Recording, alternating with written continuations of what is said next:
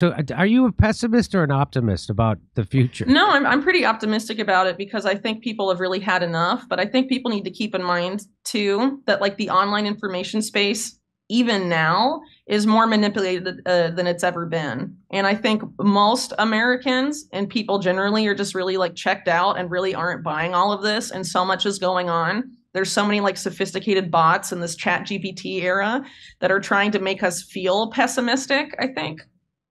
Because if people, I mean, I feel like this happened in 2016 where they tried to demoralize people by being like putting out all these polls saying like Hillary Clinton's definitely going to win. It's like 99% Yeah.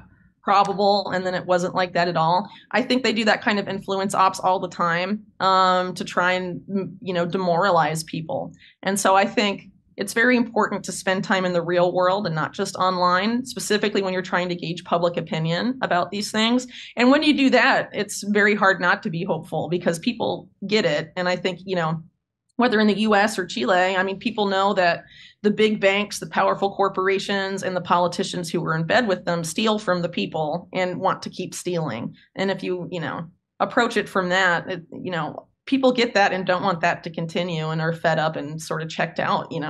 But if you go online, I mean, it's a totally different world half the time. So I Hey, don't but know. It helps to unplug to keep your head straight.